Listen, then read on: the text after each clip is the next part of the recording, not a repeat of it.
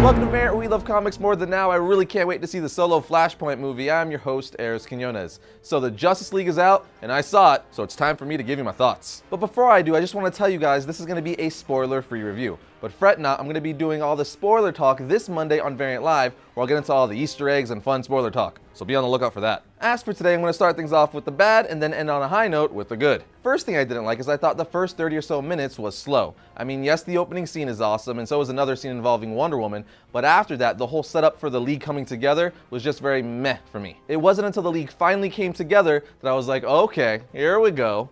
Another thing that I was like, well, that's kind of weak, was the way they brought Superman back. Now, that's not a spoiler. Everyone knows he was going to come back to life. It was even alluded to at the end of Batman v Superman. What is a spoiler is how he came back to life, and I didn't like the route they took. But again, I'll be talking about that more on Monday. Another minor gripe I had was how much Bruce did a complete 180 from hating Superman's guts in BVS and thinking he was so dangerous to being like, no, Superman inspires. He's a beacon of hope and light. Now, don't get me wrong. That's exactly what Superman is, but I felt like the switch was so quick. And yes, I know at the end of BVS, Bruce saw that Superman was good and was telling Diana that he won't fail him in death, but his hate was so intense in BVS, the switch seemed a little abrupt to me. Again, it's minor, but it's my honest opinion, and that's what I'm here to give. Also, the continuity with this movie, BVS, and Suicide Squad was off. There was just all kinds of things that didn't really align right. But those are really my only negatives. I mean, yes, the narrative was super simplistic, which has people saying the story isn't the best. But I feel the movie needed something super simple where we could just enjoy the characters and see their interaction. After BVS, we very much needed something where the audience could just have a ton of fun.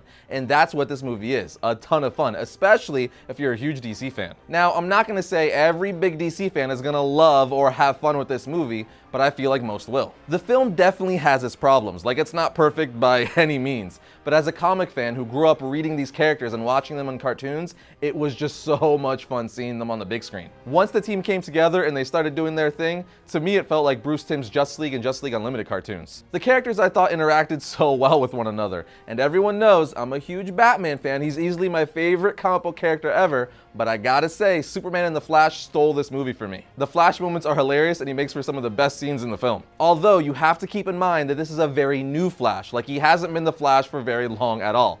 Either way though, he's one of the best parts in the movie, at least I personally think so. Also, Superman. This movie has the best Superman scene I've ever seen in a live action movie. And I mean that wholeheartedly. Just all around, it has some of the coolest Superman scenes in a live action movie. It's just downright fantastic. I also thought Cyborg was a great and pivotal piece to the movie and story. They handled him very well. Aquaman also was a ton of fun. I was worried about him being all bro like from the trailers, but it actually worked for me in the film. Then you have Wonder Woman, who I thought was awesome, especially that bank scene from the trailer.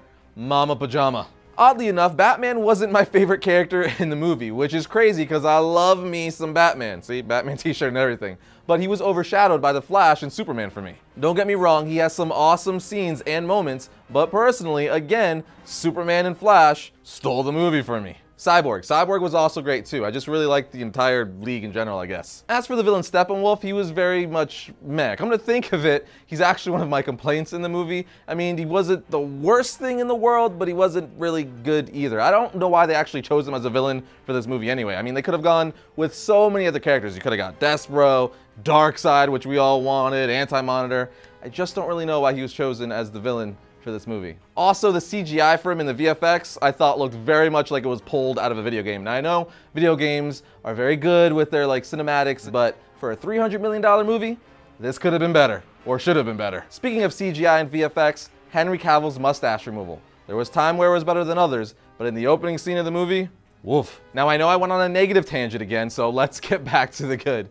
This movie is a complete 180 from BVS, which I think is a great thing. My biggest gripe with BVS was the lack of hope and fun. These are superheroes, they should be allowed to smile once in a while, but with Justice League, I think they're finally headed in the right direction. Justice League in general is very much about hope and coming together to make the world a better place, which is what a superhero movie should be about. Anyway, coming from a pure comic fan perspective, this movie shows promise for the DCEU going forward. I don't care what the critics are giving this film on Rotten Tomatoes, this movie was a ton of fun and has some awesome DC fan service. Also, those 2 uncredited scenes, come on now, I had a full-on nerdgasm. But again, I'll get into all that on Monday on Variant Live. plug. I do want to give you people some time though to see the movie before I spoil it. In summary, if you're a DC fan, you need to see this movie. Sure, it still has a ton of problems, but if you can get past all those, like the story elements and little things here and there, you're gonna have fun with this movie, especially if you love these characters so dearly like I do. But other than that, be sure to like, follow, and sub to us. All the links are in the description below, and also head over to variantcomics.com to keep up with the Variant Nation. But I'll see you guys next time when we talk about all things comics.